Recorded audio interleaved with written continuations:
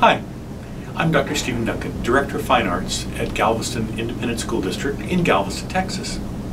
And I'm here today to show you a new drum which we just bought, which is very similar to the drums which we got to play when we were visiting our sister city, Niigata, in Japan. In our sister city, we were playing on the very traditional versions of the instruments, which were made out of wood with leather heads and rope tension, and of course wooden sticks. The version that we have here is made by Remo. It's an Okedo Daiko, which is a smaller Daiko drum. It's not as big as the O Daiko, and it's larger than the Shimmy Daiko, so it's a sort of a medium-sized drum. It's one that can be carried and marched into a parade. Nice little strap coming across the side of it. It's a simple tube in the middle with two matching heads that are using rope tension to keep the drum attached and up to pitch. And the pitch is fairly medium.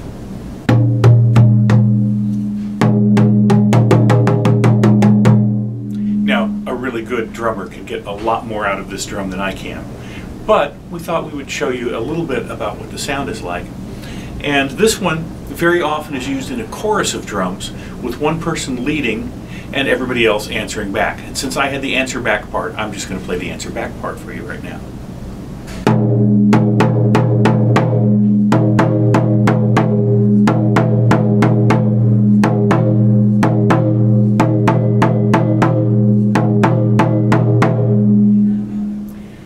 Younger, more mobile people than myself will rock back and forth when they're playing.